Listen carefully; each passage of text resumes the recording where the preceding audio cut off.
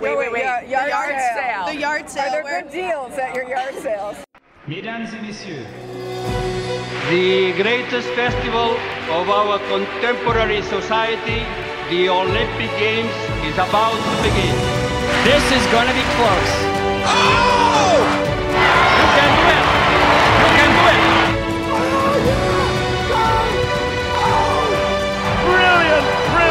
Brilliant! But that is an Olympic champion. Ready. Hello and welcome to Olympic Fever. I am your host, Jill Jarris, joined as always by my lovely co-host, Alison Brown. Hello, Alison. Hello, Jill. How are you?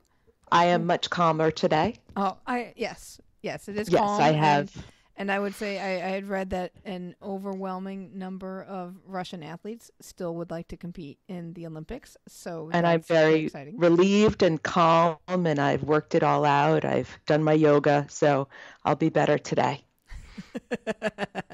Promise. We're getting closer and closer, so I'm feeling more and more Olympic with every moment that goes on. You know, yesterday I was curling, and we have one of the Canadian feeds up in the house, and Canada was having the Roar of the Rings tournament, sponsored by Tim Hortons. Or in our house, we call them Timmy Ho-Hos. But they announced the winners got onto the Canadian team, the Olympic team.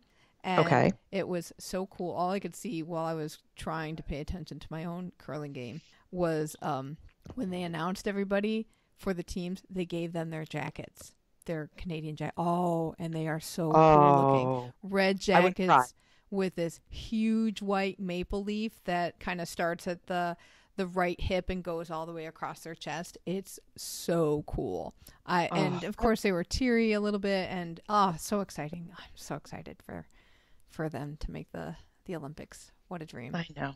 I definitely would have cried. Let's be honest. I couldn't cry. I was in an ice house. Tears would have frozen to my face, giving me away. The lack of humidity in the ice house. I'm not crying. No, it's just this lack of humidity makes my tears makes my eyes water. But today on the show, we are talking more freestyle skiing. We are going back to some of our interviews that we did at the Team USA Winterfest, sponsored by Hershey. And I should really stop saying these sponsor names until they actually give us some money to say. Yeah, dude. Okay. They let us mention them. They gotta pay for that honor. Yeah. Okay. Well, we'll work on that. We are going back to the world of freestyle skiing, and today we are talking to slopestyle skier, and she does slopestyle and ski halfpipe. And that's Devin Logan, who was a silver medalist in Sochi, which was the first games that these events were contested. And along with Devin, you'll hear in the background, Morgan Schild was also with her. After we talked to Devin, we talked to Bradley Wilson, who is a Moguls skier, and he competed in Sochi and is hoping to go to Pyeongchang. So let's take a listen to what Devin has to say to educate us about slopestyle skiing. One of the things we like to do on our show is educate the listeners a little bit better about the different sports. So, like, what kind of things should people look for that the TV guys might not tell us about? So I compete in ski halfpipe and ski slopestyle, and that's new to the Olympics. Sochi was our first debut. Right. And in our sport, it's hard. It's a judge sport. So where a lot of time sports, like, you clearly know who wins. Right. And I think the hardest thing about ours is it's not described to the audience watching at home what they're basically judging us on. You know, they just there's a panel of 6 judges, and then 0 to 100 scores given. And I think people are just like, wait, how did they get that score? And it's not broken down for them, where the judges are judging each of us on the difficulty of our run. Are we spinning both left and right ways, going forwards and switch? The amplitude of our jumps, you know, you kind of want to make the jump maybe go a little bit farther than what we call knuckling and not making the jump and exploding and yard sale and all that. And then Yard sale. The yard sale. Are there good deals at your yard sales? No, usually not.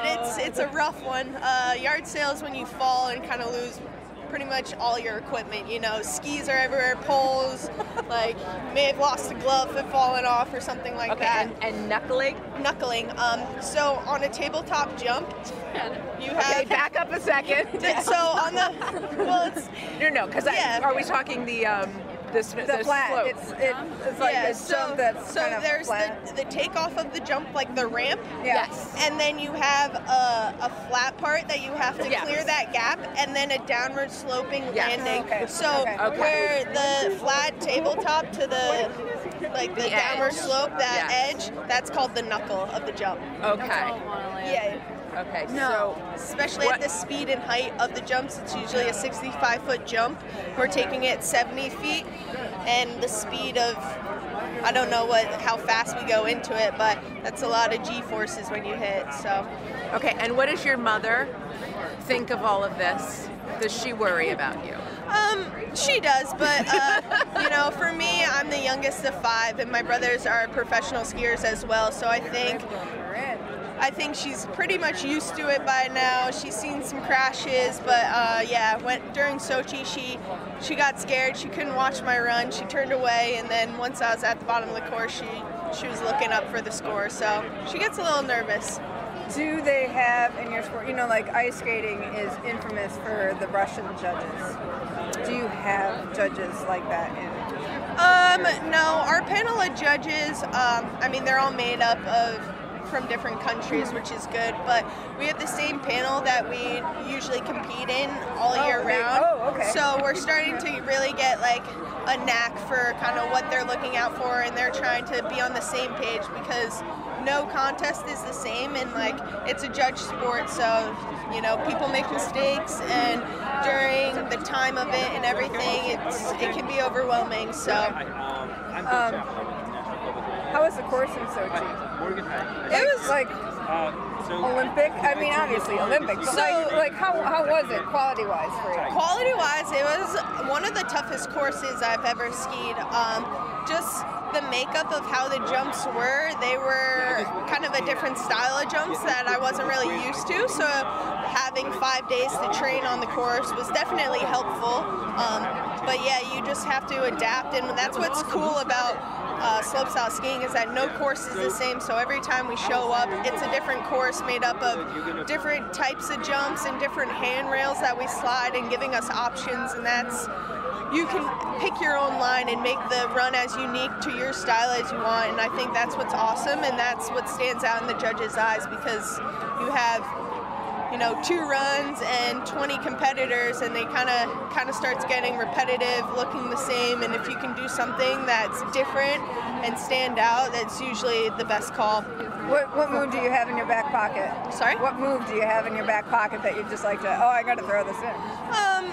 We have our stock tricks that we do, but definitely the big thing in my sport is style, like grabbing our skis and mixing different things up. And so I think just if you can grab your skis and make it look as easy as possible, then it's golden.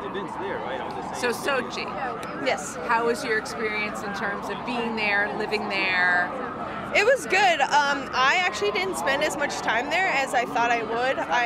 My event was the second day, and I ended up taking home the silver medal, and so I kind of cut my time short in Russia to come back here to capitalize on media and stuff. So I was over here when more different events were still competing. So I would have liked to gone to see kind of like more events and in person in real life, but I also won my medal a week before my 21st birthday, so I kind of wanted to spend it over here stateside, and I'm originally from Long Island, so my dad's here and just celebrated my 21st in New York, so you can't really beat that. It's a little bit better with your friends and family than in Russia.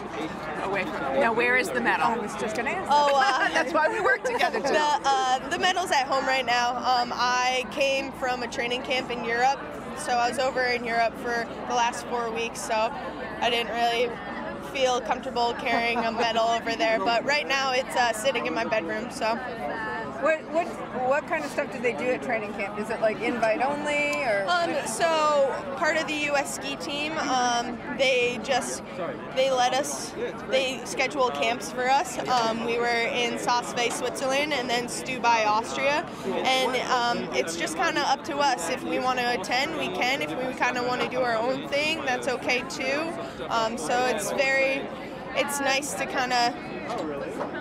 They just want us to be the best skier, and whatever we need, they are fine with that. So if like you feel like you need some downtime, they're not going to push you in to keep skiing. Like they know every individual is different, and if what works for me might not work for my teammates. So. But I mean, I'm going to take them up on going and traveling overseas and seeing these cool places. So why wouldn't someone attend a camp like that, you know? Right. So yeah, when is your trials? When are your trials? So they start in early December. We have five competitions we have to compete in to make the criteria. So our team will be named like the middle to the end of January, right before we go. Oh, really? So you to have your event, and then you gotta wait? So we have 5 events between December that we have to qualify in. Okay. So if you have one bad day, it's not gonna kill you. Yeah, and that's what's awesome. You know, everyone has their good and bad days, and it's nice to have options to, you know, bounce back and recover from, you know, possibly an event that you didn't ski your best in. Technically, have things changed or heightened? Like, how is the skill level up since Sochi? Oh, it's the progression of free skiing has been tremendous over the years. Like, the generations are getting younger and younger and braver and braver. Shush, and you're like what, 24 now? 24 now. Yeah, okay. But I compete against 15-year-olds, you know, but it's cool because it still lights that fire and really keeps pushing me to, you know, learn new tricks and really try to get my skills better and, you know, kind of show those youngins that I still got it, that I'm not ready to go yet. So. You're not ready for the retirement community yet. Yeah, the R word. No, just kidding. No, I'm always going to be a skier, and that's what's so great about our sport, that I'm always going to be a skier. Like, I want to be that 60-year-old lady that can go back in the park and do a 360 and be like, the little kid's like, that lady's crazy, so. But. That would be awesome. Yeah. What do you think of those big air people? I've done some big airs too, yeah. So I understand it. It's not my favorite thing, but it's nice to put on a show too. Okay. Yeah. Okay, so I will admit that I didn't know much about slopestyle before we went. I'm with you. Yes. Not necessarily something I watch, but we've seen some video of Devin since in preparation of this. I gotta say, I don't know how she does it. I'm frightened. As we know, I am very injury averse. And when we were talking about her skiing backwards, how do you ski backwards? And yet she does it and makes it look so beautiful and cool and amazing. Right. And it just seems like no big deal. So the going backwards, if you haven't watched any slopestyle, like they jump on rails, they jump off ramps and over like, well, they say the tables, or mesa. It was a mesa jump.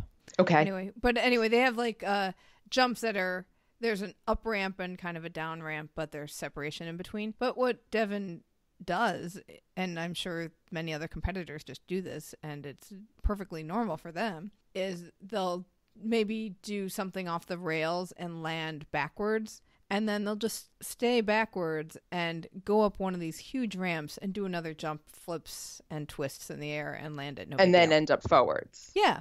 In the next thing. Yeah. No biggie. But in person, she was, and I hope it comes through, so fantastic to talk to. Oh, yeah. She was so much fun. And so much fun. And when you see her in interviews or when you see her in competition, she's so like that in person. Yeah. So I have to cheer for her because I just thought she was fantastic. And because she's old, 25. Yeah. She's old. Yeah. I won't cheer for her because she's not one of the short people, but she's one of the old people. So she'll fall into that category for me. Oh, that was crazy hearing her talk about how she felt so old in her sport. But I'm sure. And yeah. And I'm old enough to be her mother. Right? Same here. So someone else who talked about being old. Oh yeah, that Bradley was great. Wilson. We're on Senior Citizen Day here at Olympic Fever. God. And that's Bradley Wilson, who is an old timer, I guess, in mogul skiing. So because all three of us are old, what do you think we talked about first? The pain.